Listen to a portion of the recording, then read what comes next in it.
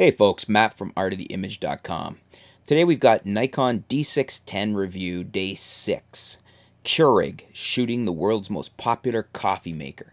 It's a product photography with a single softbox shoot. Day 6 of my time shooting with and evaluating the Nikon D610, and it's time to play with softboxes, or more specifically, one softbox. Today I'm going to be doing a product shoot of the Keurig K60 coffee maker.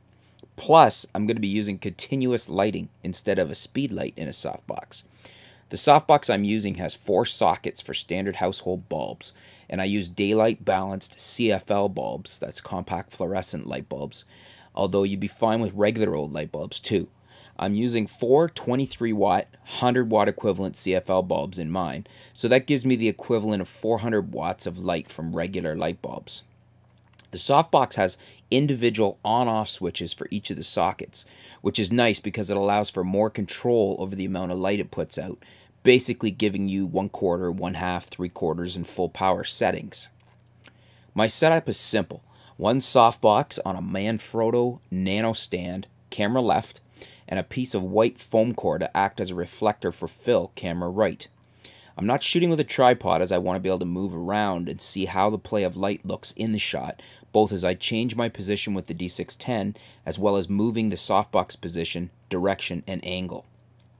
I started with a shot of the Keurig in the box, and this was actually one of the most challenging to do due to the highly reflective nature of the glossy box. Next up was a shot of the welcome package, basically a bright yellow folder that held the manual, warranty, and other paperwork.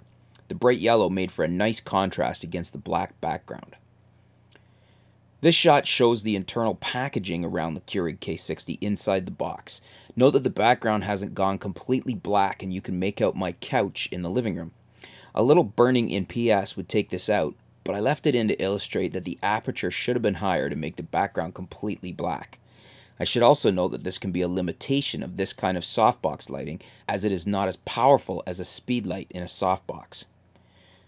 The nice thing about continuous light is that you can see where the light falls and the reflections it creates as you move the softbox and or your subject around. As I shot the Keurig from different angles and perspectives, I just kept watching to see how the light played off it in the shot. The shot above is one of my favorites. I just seem to be able to get the lighting bang on for this one. Notice you could see the background peeking in again. A higher f-stop would have pushed this to black, but then you'd need more power out of your lights.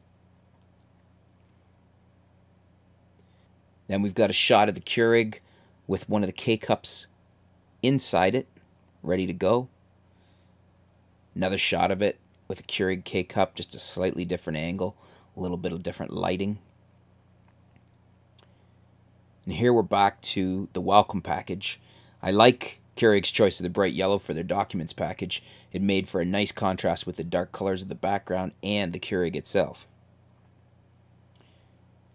Here's a shot showing the water container of the Keurig disattached from it and at an angle, so it made for kind of a neat parallel type shot, if you will. And a back shot of the Keurig, the back side of the Keurig K60 with the power cord at the bottom. And next, I added a mug of coffee for a little change to the shot. And if you know someone turning 40, you can get the same 40 I Refuse to Grow Up mug on Amazon. I'll put the link below for you.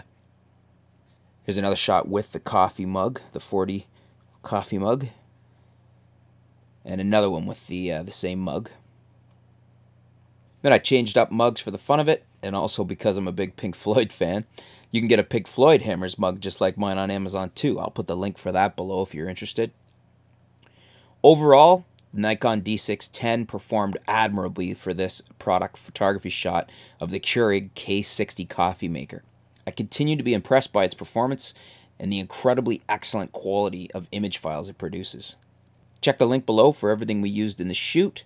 You can click through and check out the equipment on Amazon, the best pricing and the reviews on it, as well as the cups that are in the shoot as well, if you're interested in those.